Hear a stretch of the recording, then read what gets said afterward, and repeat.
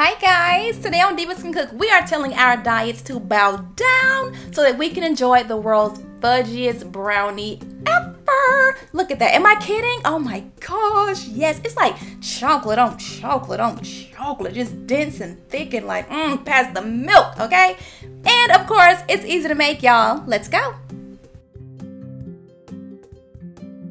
Alright, first, the world's best ingredient ever, butter. Dump that into a bowl. Next, I'm going to add in some brown sugar. Dump that in. Then we're going to add in a little bit of granulated sugar, okay? Next, we're going to mix this all up and get it well combined, okay, to where it's looking like that. And then we're going to add in our egg. You can also add in some vanilla extract at this point if you want to. You can also add in a little bit of espresso powder or espresso extract if you want to give it like a little, you know, coffee taste to it.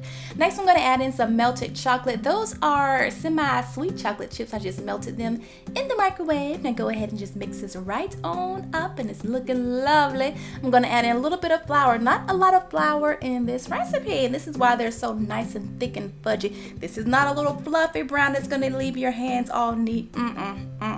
Okay, that was some unsweetened cocoa powder going in there. And then we're going to add in a little bit of salt. This is a 1 bowl recipe. Yay!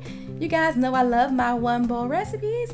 Mix this up really, really good, just like that. And guess what? Done. Boom. Yeah, easy, right? Oh my God, so easy. Okay, so now we're going to dump this into our little prepared pan. Go ahead and dump that in, and you're going to spread this into a nice, even layer. Okay, that looks good. Good job, Monique. You did good, girl. I hope you guys compliment yourself while you're cooking. I hope you do that, all right? Okay, that's perfect. Now it's time for our toppings.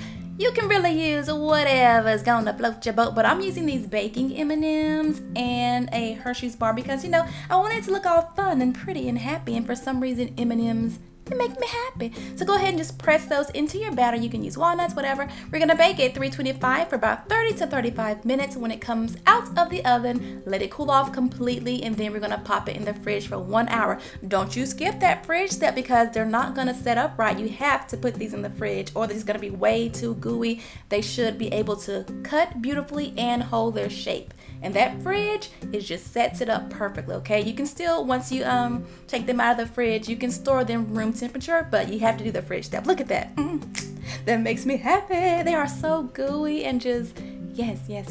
Look at that texture, you guys. This texture, this is for the real, this is like eating brownie batter, but better, okay? Because it's just so good. I hope you guys enjoyed this video. Don't forget to subscribe. New videos every Thursday and Sunday at 8 o'clock. Later.